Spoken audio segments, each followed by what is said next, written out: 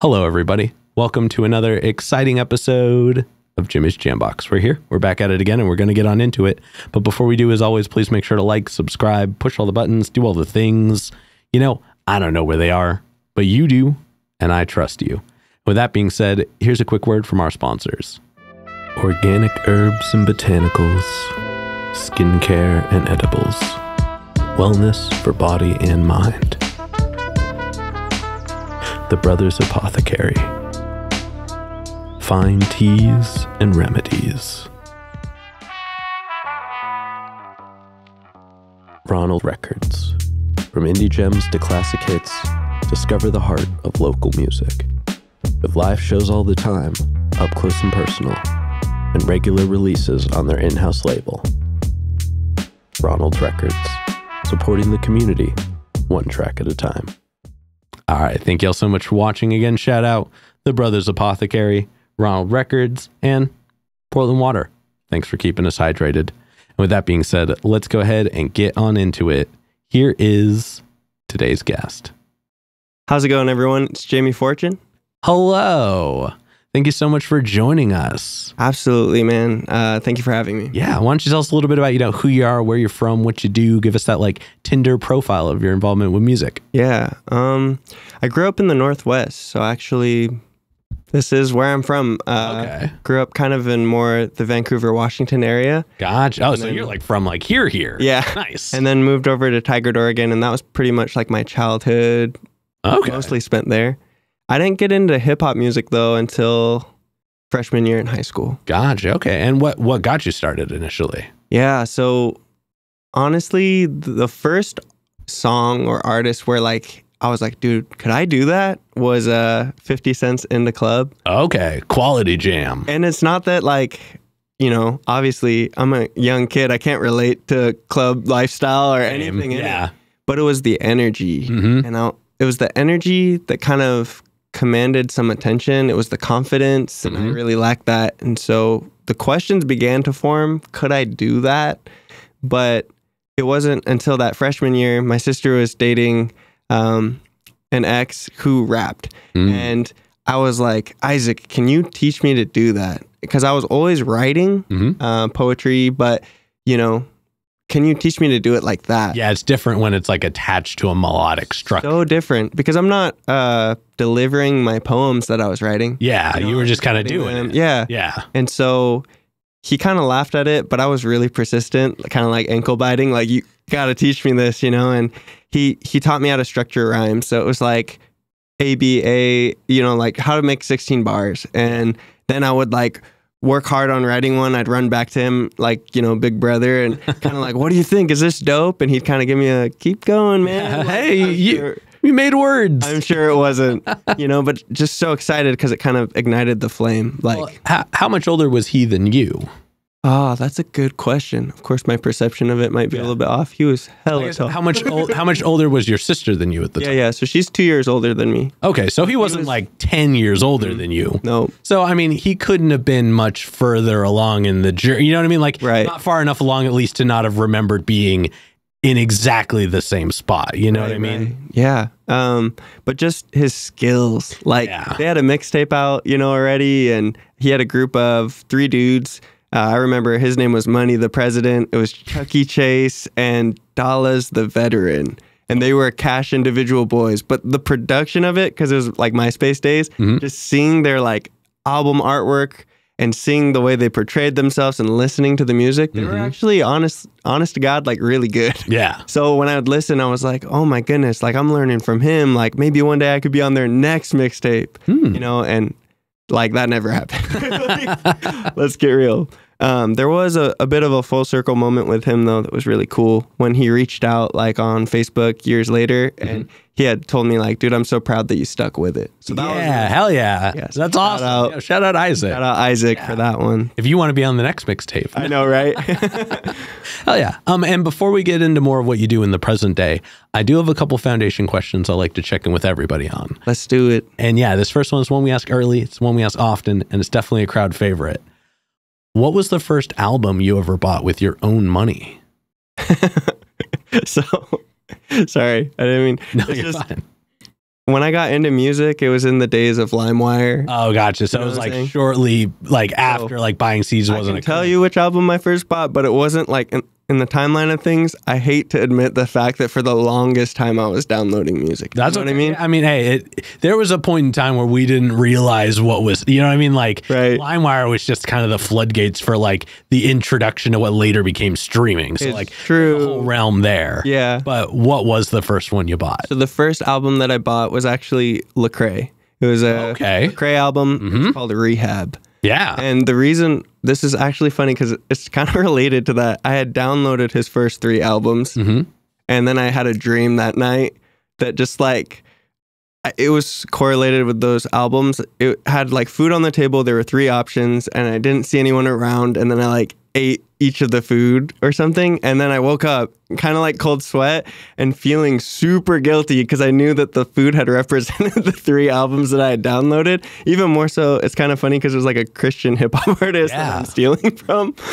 But yeah, no, I just felt really convicted. So I like deleted the albums and I was like, I got to support him. So at the time, the album that he had out, that was the latest album, was Rehab. So when I bought that with like my own money, holding it proudly, I'm like, I'm going to just digest this guy from beginning to end. You know what I mean? Yeah. And just really appreciate the music, which, you know, we were talking a little bit about it before, but there's so much music nowadays, but I never want to lose the appreciation for it. Yeah. If someone structured it a certain way and put all the work into creating an album, I want to experience it as an album, you know? Man, I will die on this hill that like the album experience should never go away. I think that like the arrangement, the thought that goes into it, the like decision even on like, because, you know, people have plenty of songs now, like, and like it's always fun when people are like, oh, I chose not to put this one on because it didn't work with that. Like, there's so much that goes into it and it's fun. Like I don't think people realize that sometimes it's just fun to go through that process and kind of curate something of your own. And so but that's for later in the interview. For this next one, what was the first live show you ever went to that was like specifically one you wanted to go to? Yeah. So before, shows that I had gone to were like not featuring a particular artist. They were kind of like those big concert venues that had this, that, and the other artists, but it wasn't necessarily one I wanted to go to. As much as friends were going, I'm going to go. But D-Smoke came to Portland. Okay. So this is like, wait, it's funny because all of my experiences with music came a little bit, you know, later, but D-Smoke was on Rhythm and Flow, that Cardi B show, and he had won it. And he came to perform here. I believe it was the Wonder Ballroom. I'm pretty sure.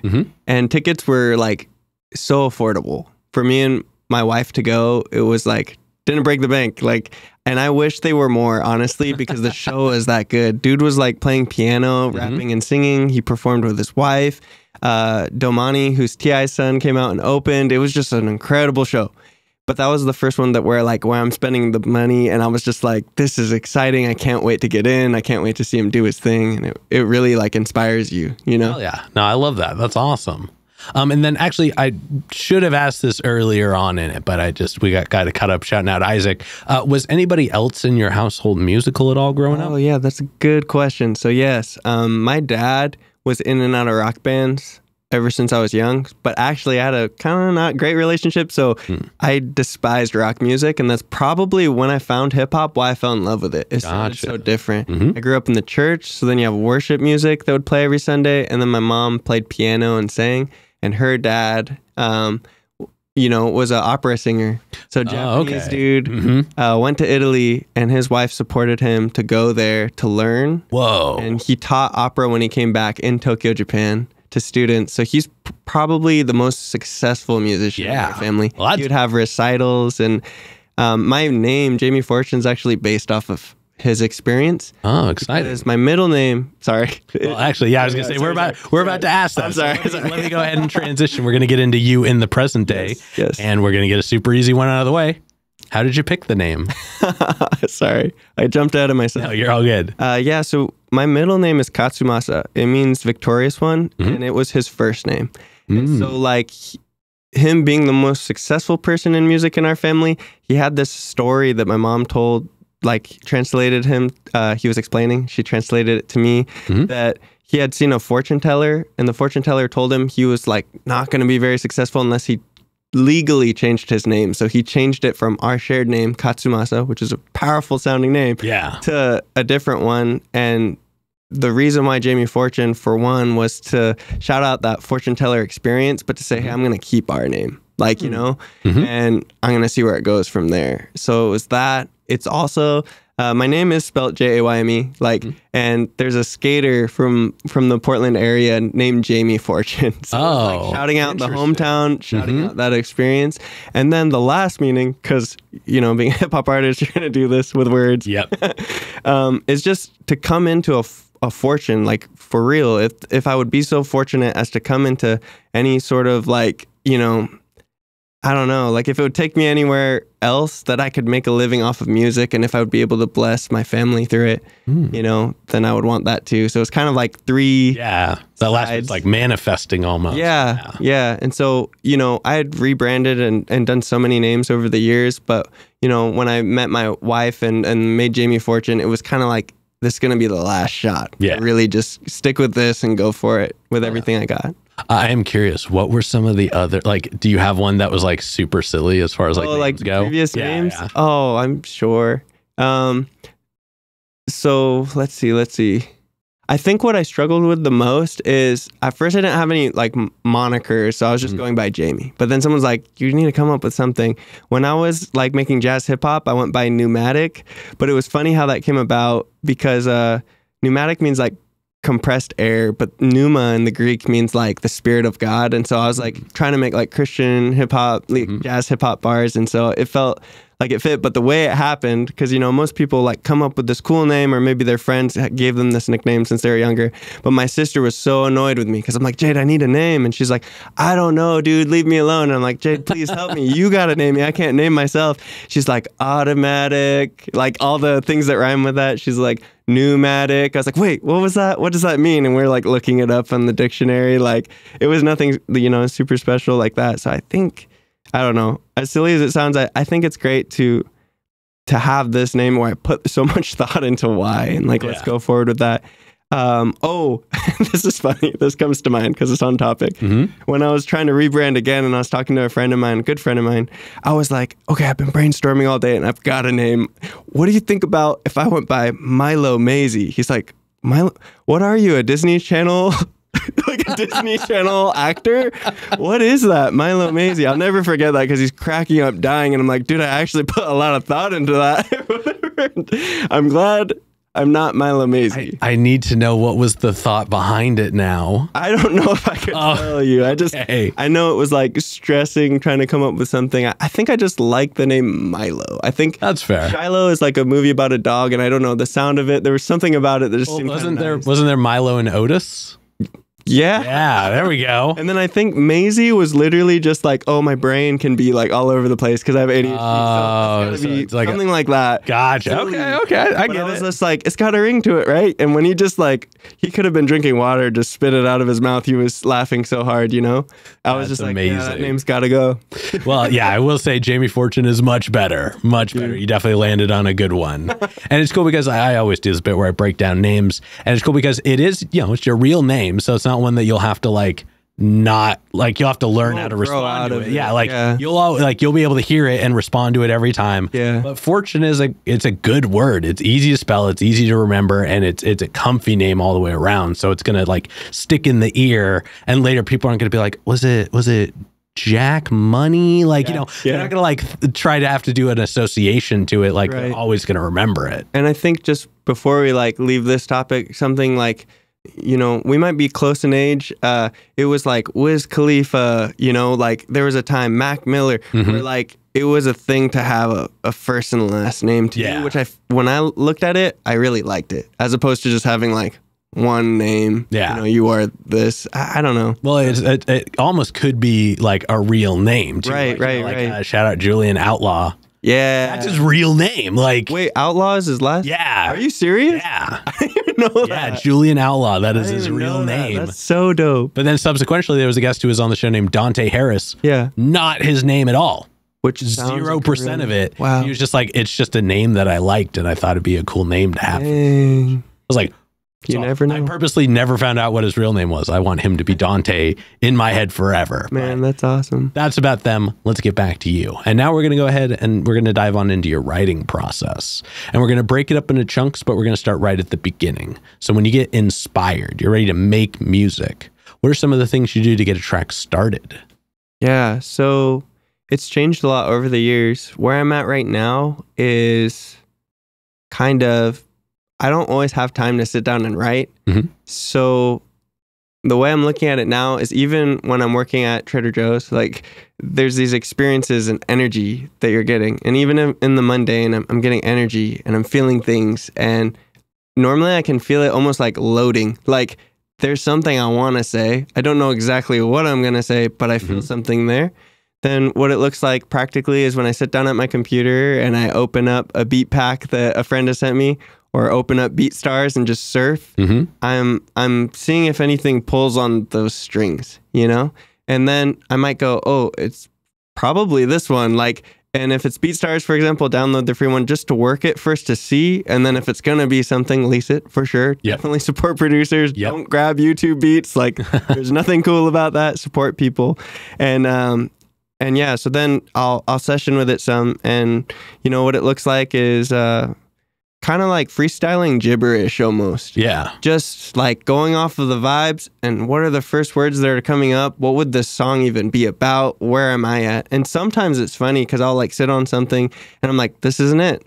So I've learned now not to like beat a dead horse. It's just like throw that one aside for a second. Not that it can't be it. If I like the beat, cool, let's revisit it later. But where I'm at isn't that one. You load up a different one. And oftentimes, if it's been a long while since I've written, it just floods out. And it's almost like the song writes itself. Those are the best times, because the ones that I've racked my brain around and really stressed, like, I need to finish this, I need to write this, seldom are they ever ones I like afterwards.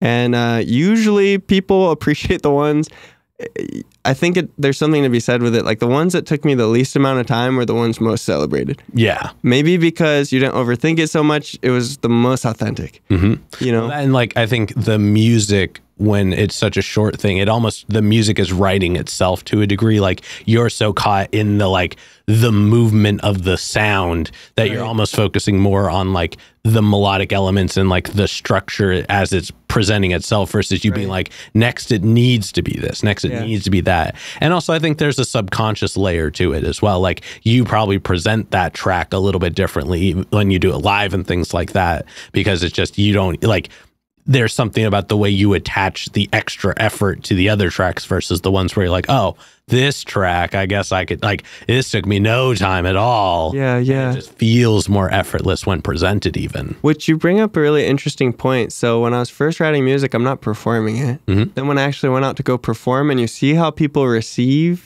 what you made, one, the exchange is like always daunting because it's you spilling your heart in any measure. But what was really interesting was seeing how someone reacted to what I thought was going to be the turn-up song or something crazy. They didn't. And then you're like, how can I adjust it or rewrite it in a way where there might be a call and response, or in a way where this could be more fun, or if the drop happens sooner, or the chorus, or, you know, stuff like that. And it's funny because it did affect the way that I would approach songs sometimes, not all the time. Sometimes you are just journaling almost. But like sometimes you are considering, if this was live, I think it'd be pretty cool, like, you know? Yeah. Considering that avenue. Well, that, and I think at a certain point, once you've got a catalog, even, like, you get to choose which songs are performance songs and which songs are like, you know, singles or album songs, or just there for the sake of. Right. And, you know, that not that there's not a right or wrong one. It's just, you know, you get to kind of decide which direction some tracks go. And some you even know right from the get. Totally. And I think it's interesting when, like, I've noticed, especially just from doing this for so long, you can tell when somebody starts knowing when they're writing something for for live because you can tell where the breaths are in the song. Yeah. And like that they're writing it with like the intent to like be able to like in real life. And that's kind of the tell for like who has been focusing on their music long enough to like know they need to prepare the song that way. Yeah. I mean, like when I first started performing, it's just the instrumental. Yeah. That's what I was used to. So I would actually catch, you know, moments where I didn't create those breaths or where it overlapped, where it would have been good to have a buddy to like go into the chorus while you're just finishing your verse. And then later, you know, making sure I can succeed, like writing it in a way where there is time. And actually, on your interview with Dwilly, I remember him saying in the East Coast, shout out Dwilly, in the East Coast, he was like, you know, they would just cut the track if it had any backing vocals on it at all. And I think because I ran that way a little bit, when I first came out onto the scene in Portland, my tracks were like more bare bones like that. And then later, as I kind of observed what people were doing, there's certainly people that will just rap over the song, which is so hard to hear. And like, it's honestly like just, you know, but when people would sing or rap over just a little bit of backing, it was really cool. And so I was like the ad lib. Yeah, having some ad libs or just like a quieted chorus so that it kind of builds when they sing with it. Or I don't know. I think, honestly, I don't think there's necessarily a wrong way, but definitely less busy in the live setting because people came there, they want to hear you. Yeah, exactly. They don't want to hear perfect. And that's what I didn't understand before. They want to feel the energy. Yeah, they want to feel that presence of like, they know you are doing it. Yep. And and this isn't something I talk a lot about on the show, but when I was in my last band, Smooth Talk, I did Talkbox, which is like, it's like a very digital sounding, like so cool. Yeah. And so because it's the one instrument and like you can't like make extra things happen at once, I had some harmonies that I would do in small spots that, you know, like that had to happen at the certain times, like they had to happen in these certain ways. And I think the big thing that separates it for a lot of people as far as the performance goes is when you take the time to rehearse with those moments, because if you miss them even by a smidge, then it no longer sounds tight, and that makes it sound chaotic. Right. But when you nail it, and it's almost seamless to the point where people are like, wait, why does his voice suddenly sound like 10,000 times bigger for just these impactful moments? Right. And not only does it sound better, but it's gonna make that moment more impactful. So like the words that you're trying to portray in that moment are gonna be more easily heard. They're gonna be more likely to attach. But also for the people who aren't quite aware of the process, it's going to like create this inner feeling for them that they're going to be like, whoa, like what is this moment happening? And that's, you know, that's memorable. Right. So it's one of those things where it's like, there's nothing wrong with having like I said, like ad libs or like extra layers for like harmony moments and things like that. But for the people who are doing it when they're first starting out, it really comes down to like, how much are you taking the time to perfect that performance element, not just being like, oh, it's there so that when I do this, I can like, you know, mess up a little bit, or I could do like, those are the moments that need to be rehearsed. So the less of them you have, the more you get that organic moment of you can just do the song. So that's just my experience from that time. No, I feel that. And how many times maybe even you could relate to where, say I've heard a show, gone to a show, heard a song live, and look it up afterwards, and it means more because it reminds you of the experience you had with the artist, even if you didn't talk to him, but like hearing it then, and you listen to it in your car and stuff, and you know it doesn't hit as hard, but you're comparing it in a good way to that, and you're like, it creates that like memory, so you buy into the song even more so because you're just like, I support this artist because that was dope. And I think when I think about it as a fan first, then I have to realize as an artist to be brave to go out and do those things. That's what you're creating for someone else. Exactly. So. And actually that segues well into the next part. Once you get a track finished writing, so it doesn't have to be like release per se, but once you're ready to start memorizing it, you're starting to like get ready to put it out there. How long does it usually take you to feel comfortable enough to perform a track? Yeah, this is a good question. So the same friend who laughed super hard at my name, my homie, his brain is like I don't know what you call it, like steel trap, if that's the word. Like he can memorize anybody's lyrics. Like he doesn't make music himself, but I mean like artist lyrics, songs for days, including mine. He would hear it one time and he would just know. Whoa. And I don't know how? And then I wish that I had that ability, because I will be, when I'm writing, you know, when you're recording, you don't always get it in the first take. So you're doing tones and whatever, and you're learning it as you go. But even then, maybe from working like multiple songs or whatever the reason being, it's so hard to remember sometimes what line goes to the next. So it's actually pretty easy for me to flub my own lyrics. And I wish that wasn't the case, but I would be lying if I was not honest to say that when I'm out at a show, usually somewhere I mess up. And what I've needed to learn to do is, like, if you do, don't freak out. Like, pull attention to it. Just keep going as if it didn't happen. You know, even if I rehearse, and that's the craziest part, I think I just get nervous. The butterflies. It's like, man, people are going to be experiencing this. Like, I hope I do well.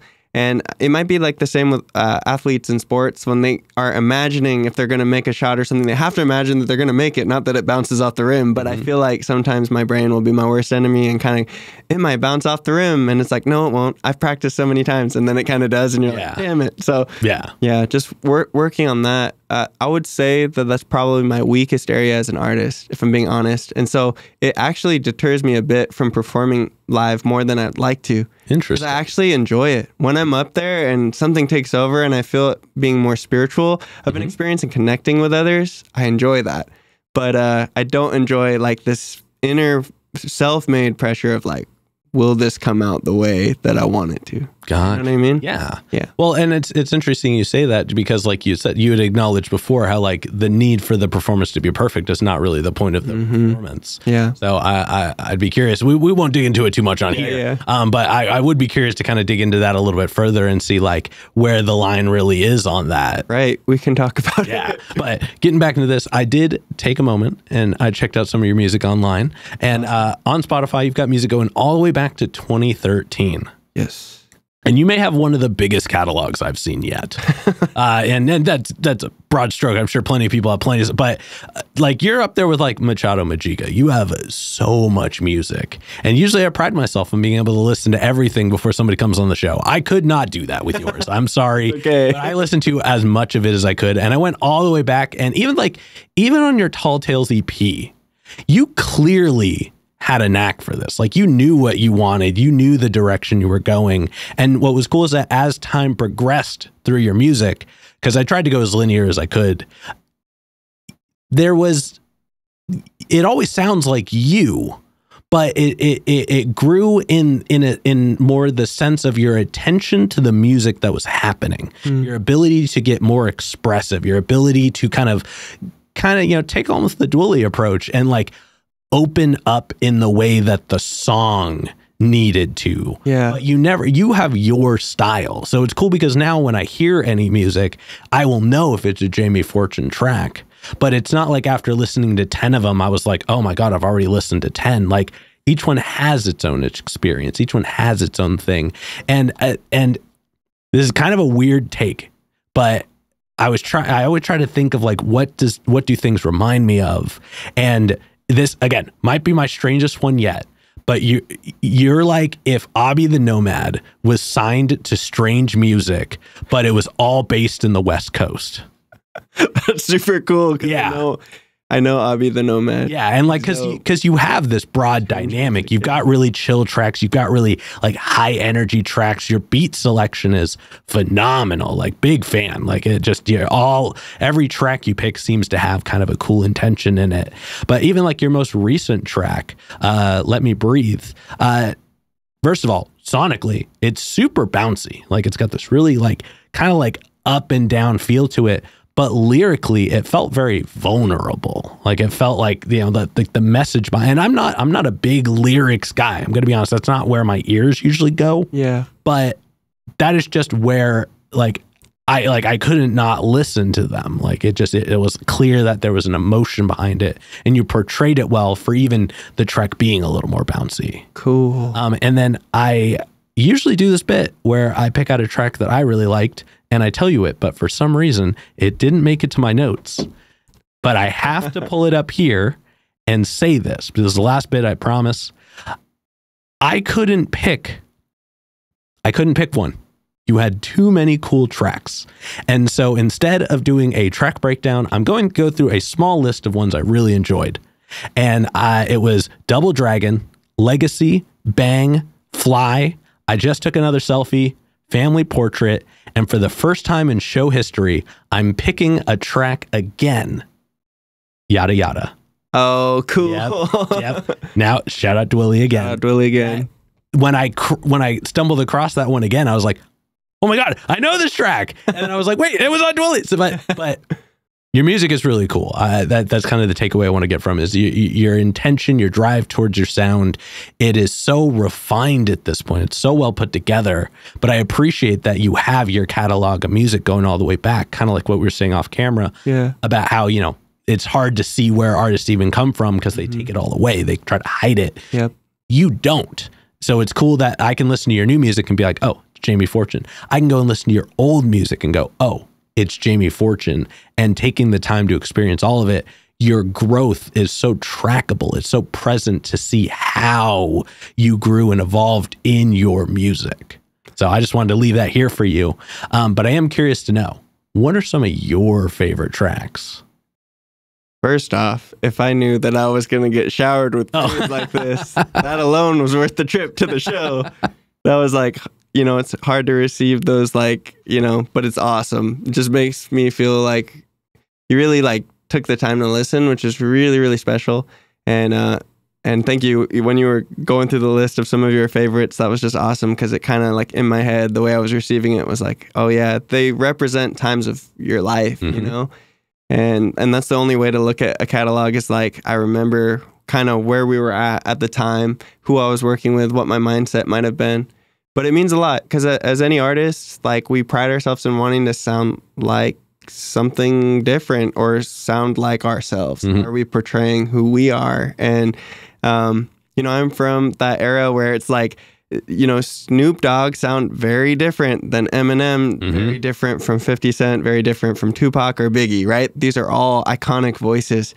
And I think that's why it's I want to do that, something like that to where it's recognizable who I am, And so anyway, thank you for that. But out of all the songs, because I was kind of going on a tangent. You're good. My favorite, I think right now, it's actually one of the newer ones. It's Something's Gotta Go. And it's got a similar feel to Let Me Breathe. It's just a little bit more I don't know, a downbeat, kind of slower. And what it was just this transitionary period. I got a baby on the way in 2 months. Congratulations. Thank you. And it's that in-between time I was talking about more or less how in order to make space for something new, something has to go. And what I was talking about mostly was I've been pursuing music for 16 years now. And it's been a huge driving force behind what makes me come alive, but also I just haven't seen what I want to see from it yet. I've seen a lot of cool things, met a lot of cool people, but it hasn't my goal with it is that it would create some level of income. It doesn't have to be the most ever, but there's just such a range with that stuff. If it was enough to live off of that, I could wake up every day and confidently say I'm making money off of what I love to do. To me, that's a joy. And people love to fight back saying people say, do what you love. You'll never work a day in your life. It's not true. Everything becomes work. In some measure, I could see that, but I disagree. Because I got to do it. When I was working at Apple and COVID hit, then, they didn't have any infrastructure for what we would do. So we're all home. Most people were watching Netflix. I didn't. I knew a paycheck was coming. I was like, dude, I'm waking up. I'm making music. And then at a certain time, I'll cut it off and I'll spend time with my, girlfriend, now wife. But I'm saying that was the plan. And I treated it really serious. And I was like, this is the first time in my life, I think, that I'm being paid to do what I love. Not little, $100 or something here and there. It was a consistent, I'm paying my bills off this right now. In my brain, that was pretty cool. Yeah. So I was like, I could get used to that. And so Something's Gotta Go is special in that sense. Sonically, it's special because the guy who made the beat, his name, he goes by Swimmin' right now, but used to be John Wonder. Shout out John. We had a small group of the three of us, me and our friend Brian, DJ Cross. And that was the most fun I've ever had in music. But come full circle now, he sent me this beat. He's like, it's the days where we made jazz hip hop music, you know? And he mixed it and mastered it for free. And he's worth the money now. He's so good. And he gets hired by clients. But he was like, nah, dude, it's all good, man. This is just for you. So he hooked it up. and it sounds great. And it's just one of my, like, it'll always be like a special one, you know? Oh yeah. Well, thank you so much for sharing that. Yeah. And for just that insight in general. I think that I have very mixed feelings on the desire to like make an income, like that narrative, because there's this weird middle ground that I've gained from like talking to so many people about how like the passion creates outlets when you don't have one eye just focused on the target. Right. But at the same time, like music it's never been easier to make money in music in a way that is sustainable. Back in the day, it was all or nothing. You had your big Goliaths of music, and then you had the people who were playing in the local dive bars. That right. And there was no visibility of even an in between, so the concept couldn't exist. Now it is so much more of an option. So many avenues. Yeah. So finding that, I think, is when you do, it's like one of those things where it's like that's something that if you can build on and if you can explain to people, it becomes like a more valuable experience in the long run, even. Right.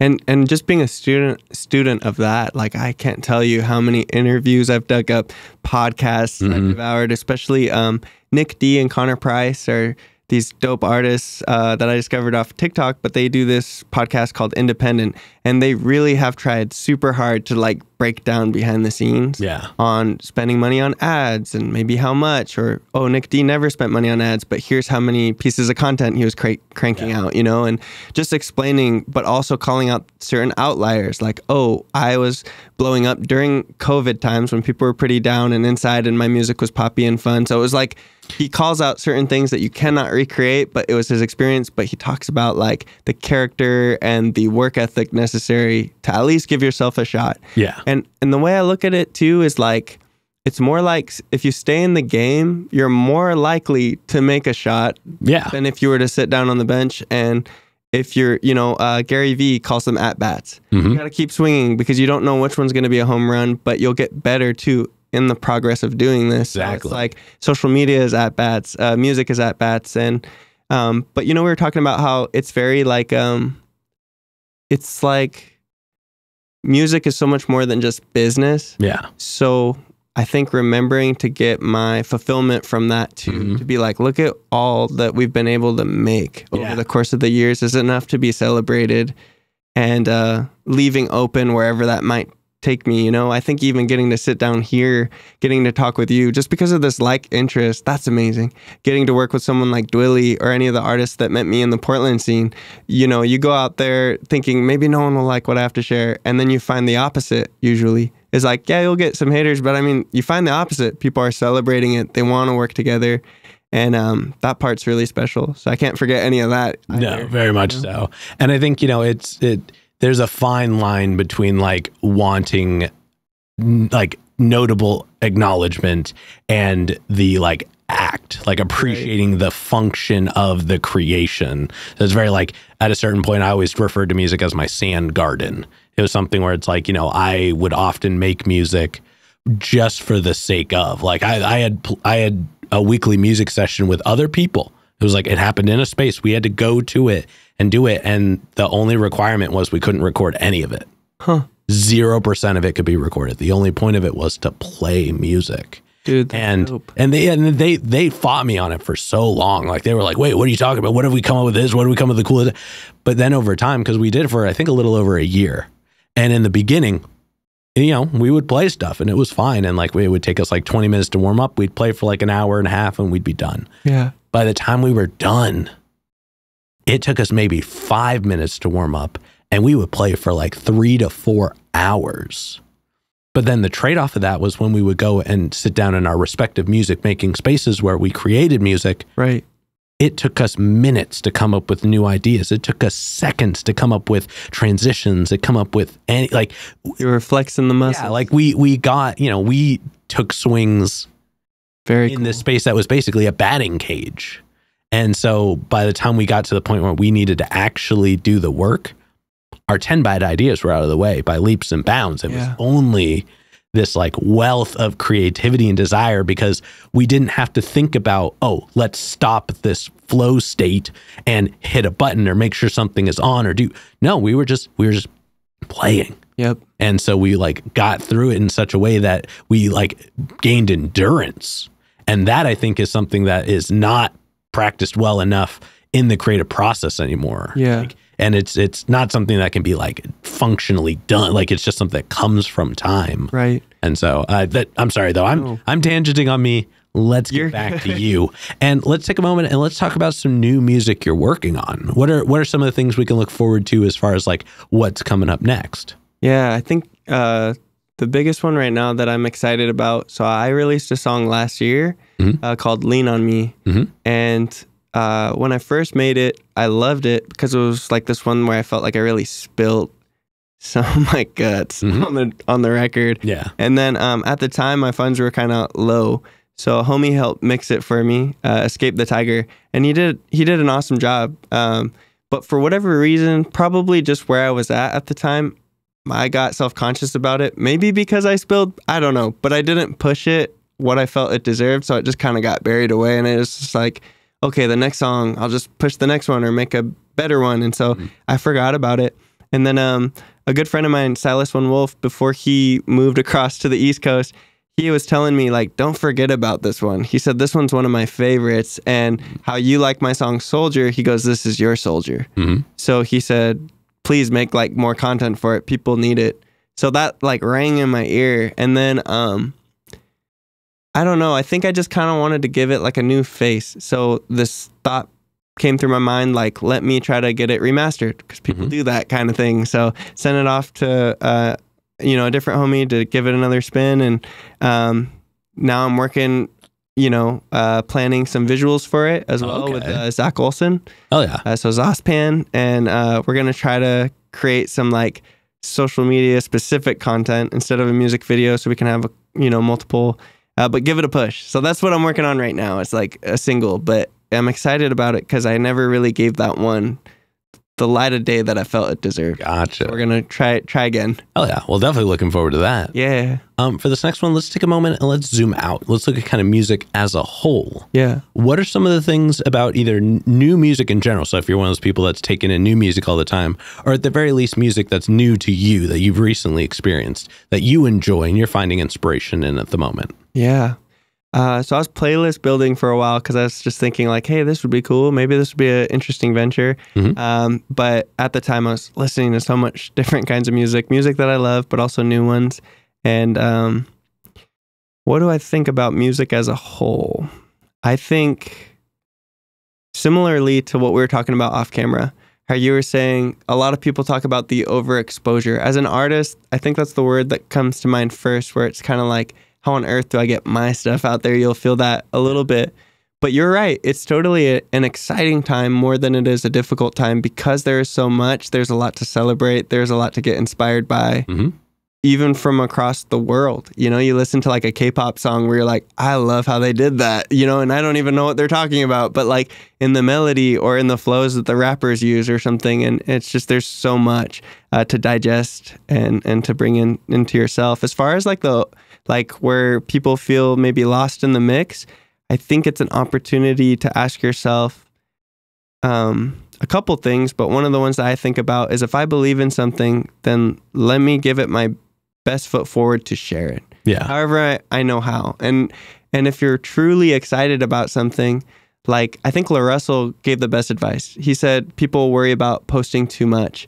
But he's like, if you're excited about something, post. If you're really excited. I just saw that. Yeah, I did see that. He was like, if you're excited, post. And for some reason it clicked because I feel like, I don't want to be a nuisance. I don't want to be annoying. But if you're really excited about, say, like a new episode that you edited down, or, I'm excited about this new song, Lean on Me, I should just post like with reckless abandon because I'm just happy about it. And that should be motivation enough. Not worried about, will it offend anybody? Will anyone be annoyed? If they're truly annoyed, they can unfollow and they might follow back later. Like it doesn't matter. But the people that you're feeding are the people that are interested and they're excited that you're excited. And that energy is contagious. So that was kind of like a tangent. But what I'm saying is on music as a whole, I think what artists need to get over is this idea of like, we get in our way a lot of times. Yeah. And instead of doing that in a variety of ways, some might be over perfectionists. So they're like listening to a single snare sound at EQ for like, you know what I'm saying? like hours. Or it might, be on these records where you have self-doubt, so you bury them away. And ultimately, I think if artists celebrated what they created more, got excited, then they would be excited to share it live. They'd be excited to post it on distro and then like make content for it, not as a chore, but because like, I can't wait for people to hear this. Yeah. Do you know what I mean? Yeah. So I think it's an opportunity. You know, it's an opportunity for us. Oh yeah. No, I love that. Now, before we move into the next part, this next question is probably the densest question in the interview. But we talked a lot about your experiences of music, the actions, the reactions. But when it's just you and the music one-on-one, what does music give back to you? That is a dense question because there's been seasons where it gives back a lot. It helped me find confidence in myself because I was a really quiet kid. I was bullied in school. It gave me like a voice. So that was when it was giving a lot. 16 years in, you can lose sight of that first love that you had for your craft. And there was a time where it was like, why am I even doing this? Like getting a ton of hate. They wouldn't even see the sacrifices that I'd make to try to do this, whether it was like cutting down hours from work or, staying up super late, lack of sleep, like whatever it might have been, to where I feel like I'm giving like everything. And then someone would just like blanket statement, like it's trash. But they wouldn't give me anything to work off of, like, what's trash about it? What can I make better? And I think during those times, it got kind of dark, and especially if you're, like, by yourself, then I actually started to resent it a little bit. Sort of like if I was interested in business or something more lucrative, I'd be in a better position. So why on earth did I fall in love with something that was going to, like, put me in this position? Or, I don't know. Yeah. I felt like I was kind of in a dark place then. And my wife helped me really like a lot to climb out of that space. I think I can be my own worst enemy as of today. I'm excited about this. This is crazy. This thought dawned on me. The fact that like money aside or future goals or success aside, the fact that I have a place to record and a person to send it to get it cleaned up, that's a gift in and of itself because I realized I can make whatever song I want to make. Like no one is stopping me. And when I really thought about the freedom that's in that, it was pretty crazy. I started to fall in love with it again. It's like, I don't want to stir stuff up just to stir it up, but I'm saying like if there's something important to talk about, I can do that. No one is saying, here's the quota, here's what I need from you. As an independent artist, I can do that. And that just felt really empowering. So I think I've got a fresh wind recently where I'm like, I'm excited to see what I make next because I don't know what it's going to be. And ultimately, that's what I love about it most. When I'm stocking shelves at Trader Joe's, it's very linear and it's a certain thing that they want by the end of the day. Yeah. When you approach music and you approach like the canvas that is the instrumentation or whatever, or you're adding layers, like it's endless in its scope of what it's going to become. And then at the very end, you stand back and look at it and you're like, that was awesome. Let's do it again. Like, so that level of like exploration and freedom, I think I could probably speak on behalf of most artists. That's what we love about it the most. Yeah. Like it can be anything you want it to be. And so that part's really cool. Hell yeah. That was a great answer. Thank you so much for sharing that. All right. But now we're going to go ahead and we're going to move on to some hypothetical questions. And for these, sky's the limits. The questions are all made up, so the answers are allowed to be as well. All right. But this first one's pretty straightforward. If you could work with any one person, the only requirement is they have to be alive. Okay. Who would you want to work with and how would you want to work with them? Yes, this is awesome because I was actually thinking about it. I really was. So first, I would want to say J. Cole, but the thing is I don't think I could hang. So then I was like, oh no, maybe not Cole. I mean, I do got a good one. Mike Shinoda. Okay. Huge one. I feel like I would be able to hang because I've done a couple records that are kind of rockish inspired. And it's just the fact that like he was a huge influence when I first started out because I was like, that guy kind of looks like me, and maybe I could sound like that. At the time, I didn't have a voice yet. Yeah. I was still discovering. So when you're first rapping, you're emulating. So I was like, emulating Tupac, emulating Jay-Z's like cool swagger, like emulating, and you're like, okay, trying to find it. But when I heard him in Fort Minor specifically, that like hip hop, and he actually worked with Jay, and then I was like, oh my goodness, this guy is so freaking cool. And I liked him from Linkin Park days, but I'm saying like when I heard him rap, I was like, maybe I could do that. So it was like a huge inspiration. So to come full circle, when people get to meet their heroes, if I ever got to like work with Mike Shinoda, that would be a dream. Oh yeah, that'd be rad. Yeah. And subsequently, who's a local artist that you're aware of that you haven't gotten to connect with yet, but you would like to? Oh, there are so many. There are so many. Ones that come to mind first is like there are some really dope female vocalists in Portland. Victoria Abbott, Alana Rich, Vina, all dope. And I've been like near sessions where they got to work with friends of whatever, you know, but I've never worked with them like one-on-one myself. Yeah. So that would be like really cool. Hell yeah. Well, everybody, you know what to do. At them in the comments. Let's see if we can make that happen. Yeah. Including Mike Shinoda. Let's do it. Dude, yes. And then for this next one, like I said before, sky's the limit, and it's pretty literal in this sense. But if you could perform anywhere in the world, and you wouldn't have to worry about crowd access or building stability or power, it was guaranteed the best lineup, guaranteed the best show, and it doesn't have to be a venue. It could be anywhere. Where would you want to perform? Wow.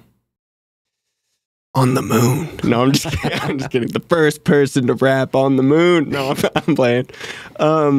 You know, I think whenever I see photos of like my favorite artists and they're doing those huge like sea of phones lit up in this thing, I just couldn't imagine what that would even feel like, you know? So I think if I were to ever get to experience that even once, mostly to hear, you know, when they like, the audience is singing their song, that would probably just make me bust into tears. Like to come all that way and have people sing back your record, then they really took the time to learn it or it means something to them. More than the venue size, it's mostly that. Like if I were able to perform somewhere and hear them like sing back lyrics that I wrote that meant, you know, something to them, I think that would just be so surreal. Hell yeah. That's kind of like what I'm contending for, if at all possible, in any measure, would be really cool. Because even like at this interview, you did your research to listen to songs. I had some customers in Trader Joe's found out I made music, and 2-3 weeks later, they found me in the Frozen section, and they're like, we listened. And you could tell they listened because they dropped name titles, lyrics, things they liked about it. And that means so much.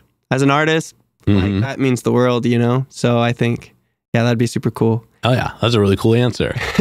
All right, and then to wrap up the hypothetical questions, if you could get one more album from anybody, they could be alive, they could be dead, they could have not put out an album in 100 years, they could have put out an album yesterday. Yeah. Who would you want an album from? Who would I want an album from? Oh, I thought you were giving me an answer. No, there are so many, but if I could get an album from anybody, I feel like, so J. Cole is working on the Fall Off, and I feel like it's because he's trying to focus on his basketball career, but I'm a huge fan, so I don't want to just hear the Fall Off and then he disappears. Like, I like being able to grow with this artist because when he first came out onto the scene, he's rapping about a lot of the same stuff that his peers were.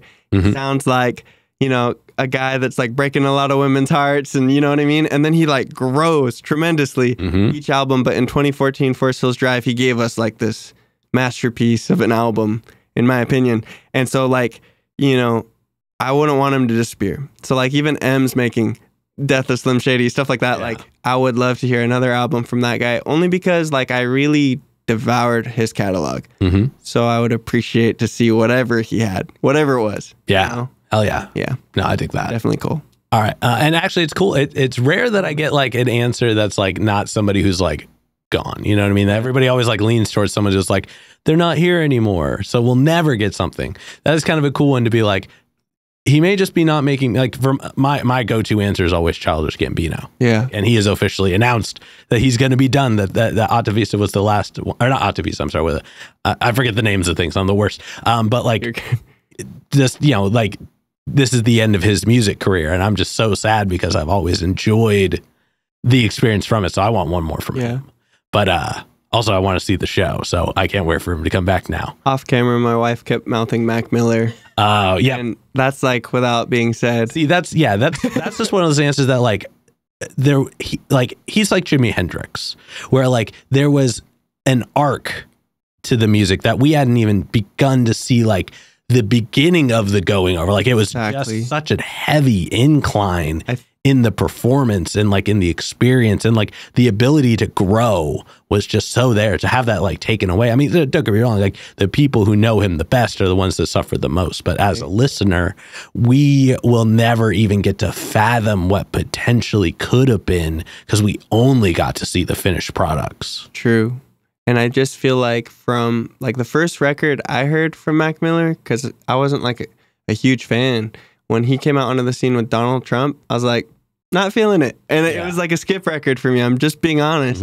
To see the growth into when he made records like Stay, on Divine Feminine, and the concept behind it, to like the Swimming album where he's making all these they're grown-up records, grown-up human, very well developed, finding his voice and just owning it. Yeah. His singing and all of his heart and soul that he put into them. You're right. It was like an upward trajectory that if he was still around, what would the next album sound like? Yeah, exactly. Probably something mind-blowing. Exactly. All right, but with that being said, we're going to go ahead and start wrapping this up. Yeah. What can we look forward to between, let's say, now and March? Yeah. Definitely the new remastered single, Lean on Me. Those visuals that Zospan and me are going to create. I don't know what, but I know he's always so dope with it, so it's going to be something cool. And it's going to be exciting because a lot of the social media that I've been pushing like has just been something I edit on my own. And so to see someone else's take on the music is always exciting. Not that there's anything on the books here, because mostly with my schedule, I've just been kind of like working out singles.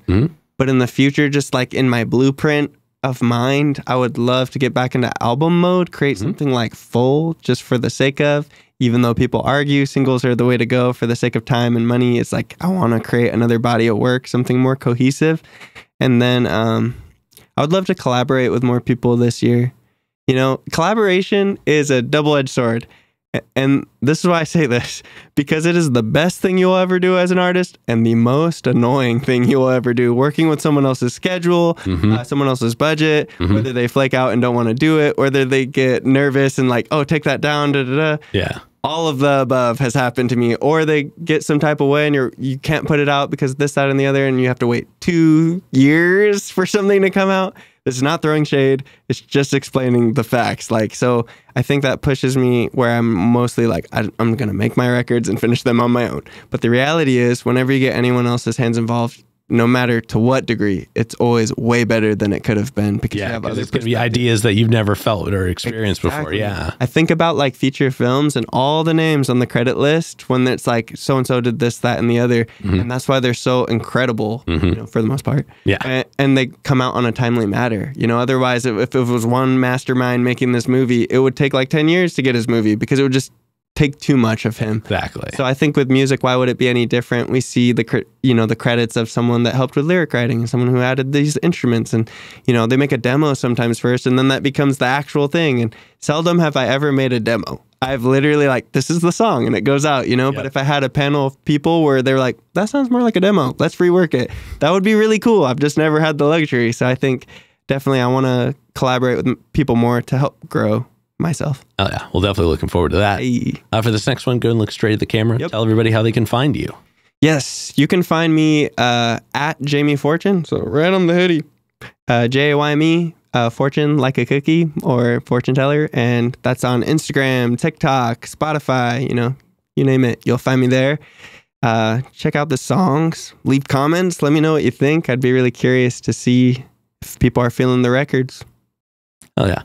And then any other plugs, any other shout outs, anybody else you'd like to put on while you're on here? Most definitely. I want to shout out Rosie. Rosie was a huge catalyst to my growth as an artist. When I entered the scene in Portland, I met K. Wayne, and then, you know, he introduced me to King Tay, who was on the show. And then Silas, who was part of that group before he left, Silas One Wolf, Trey Forduce. This group really helped like mold me, because they were skilled in a lot of areas that I was not, but they would never let me not know the value that I held in the group. Do you know what I'm saying? Like, I would get kind of insecure, and then they're like, no, this is why you're here. And, you know, even just on the practicals, like K. Wayne bringing me out to a show and being right next to me, performing with me, boosting my confidence. He's an excellent performer. And so I just wanted to shout those guys out. I ran into Wavy Joseph at Trader Joe's recently. Shout out Wavy Joseph. Yeah. He's also an incredible performer. And I think just seeing friendly faces around town, even if you run into them unexpectedly, that's like a huge help. So just shouting out those guys. Thank you for sewing into me, because I wouldn't be who I am without you guys. So thank you. Hell yeah. All right. With that being said, we've got one last question to go. But before we do, I'm going to steal the camera for just a second. Okay. As always, y'all, please make sure to like, subscribe, push all the buttons, do all the things. You know, I don't know where they are, but you do, and I trust you. And one more shout out to the Brothers Apothecary, Ronald Records, and Portland Water. Thanks for keeping us hydrated. And with that being said, the final question. And this is entirely up to your interpretation. But what is an album you feel is more on the obscure side? So it's a deep cut. It's one not a lot of people would know, but it's one you think everybody should know. Obscure side.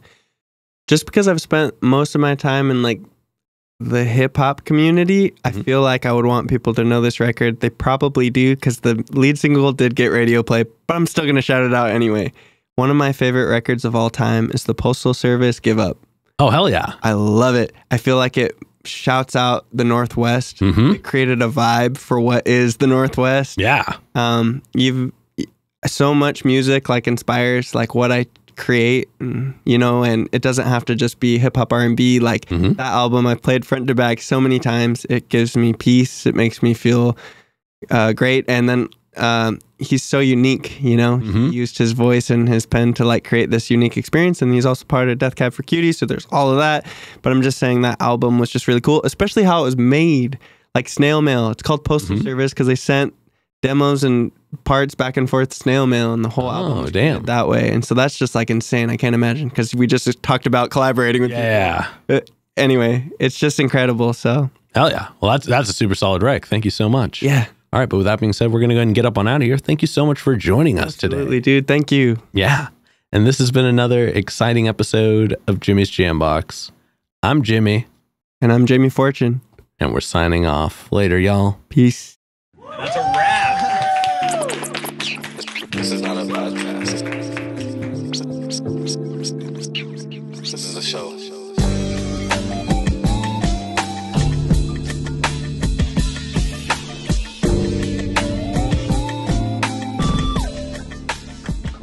Keep jamming.